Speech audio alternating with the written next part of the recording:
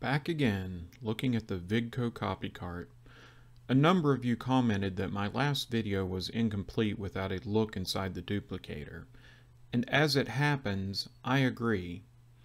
So today we are going to take another look inside the copy cart to correct and add a little information from my last video, and we'll have a first look inside the duplicator device as well.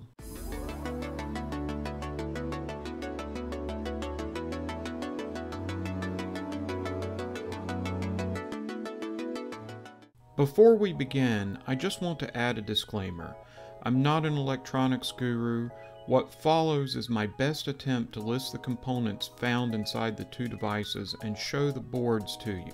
There could still be mistakes, and I really don't know how each of the ICs interact to make this thing work. My hope is this video will provide more insight than was previously out there for anyone interested to either see or possibly re-engineer or repair these devices in the future. If you wish to hear me pontificate about my history with this device, see how it works, and learn about the pack-in game, then I suggest you check out part 1. So let's start with another look at the copy cart. Start by removing the battery cover via pressing in on the cover and pushing away from the screw. Remove the 3 batteries.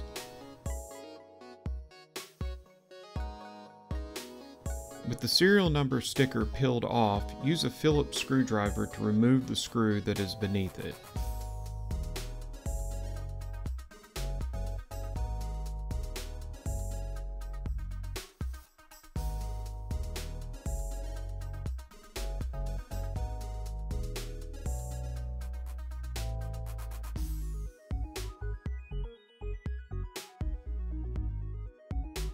Next, there are 4 points around the cart where it clips together. Carefully putting pressure at each of these points with your thumb and pulling the halves apart will pop the clips loose.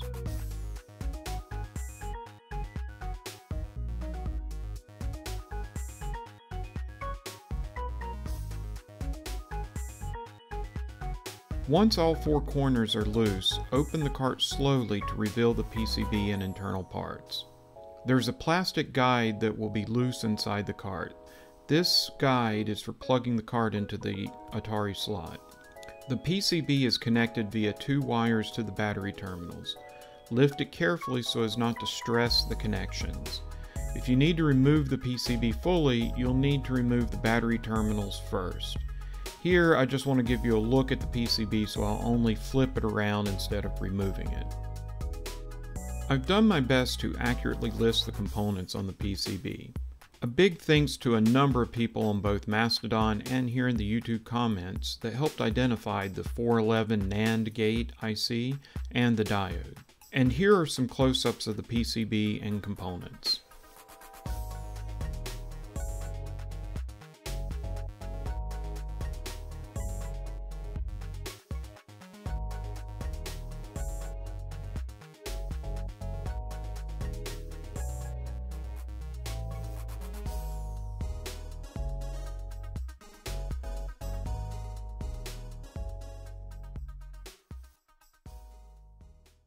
Now, on to the duplicator. Like the copy cart, begin by removing the battery hatch. Mine was missing this piece from day 1. Next, remove the serial number sticker to reveal the screw underneath. I've already pre-removed the sticker. And remove that screw with a Phillips screwdriver.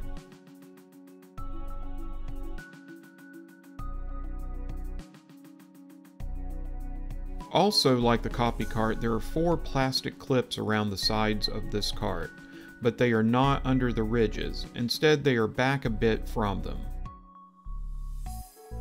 Again, gentle pressure with your thumb and a little prying with your fingers will release the catches. You'll find one side is more pliable than the other when pressing.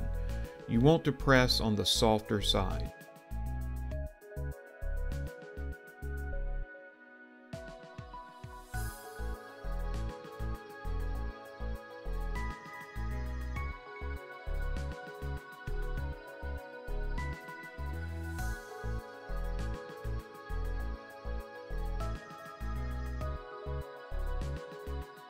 The top of the cart will open. There's nothing connecting between the two halves, but the red button is just sitting on the switch and, in this case, fell off as I was opening the unit.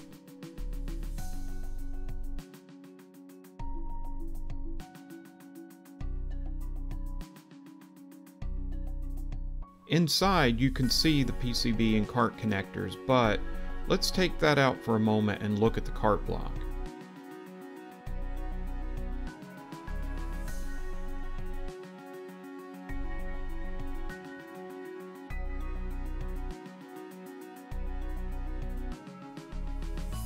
A few of you asked how the block connects to the shell, or if it was actually connected at all. As you can see, the block is molded into the lower half of the shell as a series of plastic teeth. It seems like if you have a tiny modeling saw and patience, or a Dremel with a sanding wheel if you don't, these could be removed without too much trouble.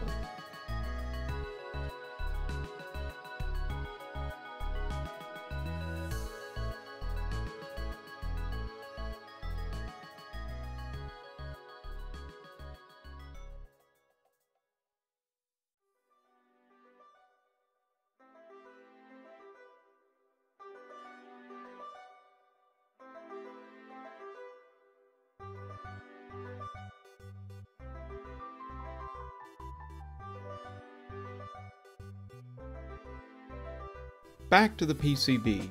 You can see here there are a total of 3 ICs on the board, some resistors, transistors, diodes, and a few capacitors. There's also these Foxconn branded connectors. I tried looking up the top number, but nothing came up in my searching for this specific connector.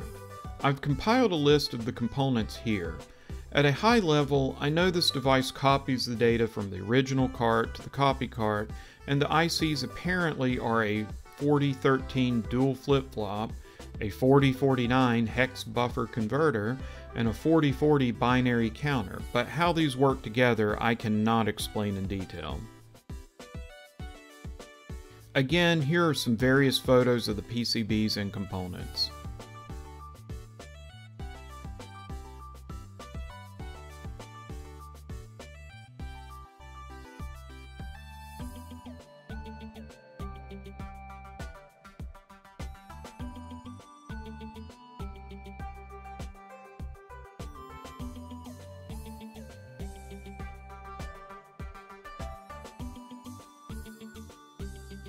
I will place all the photos in an album linked below in the description, as well as the component list. I have a couple final thoughts for now as follows. Both devices have electrolytic caps. At some point they will need to be replaced to prevent damage to the board. These things aren't meant to last forever.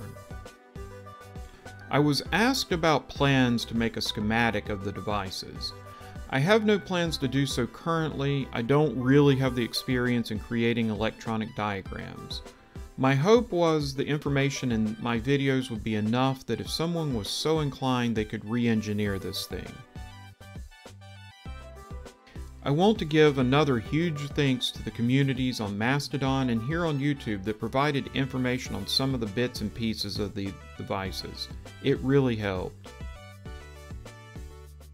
Thank you for checking out this video. Please leave a like if you enjoyed or found this interesting. Feel free to comment below and let me know what you think.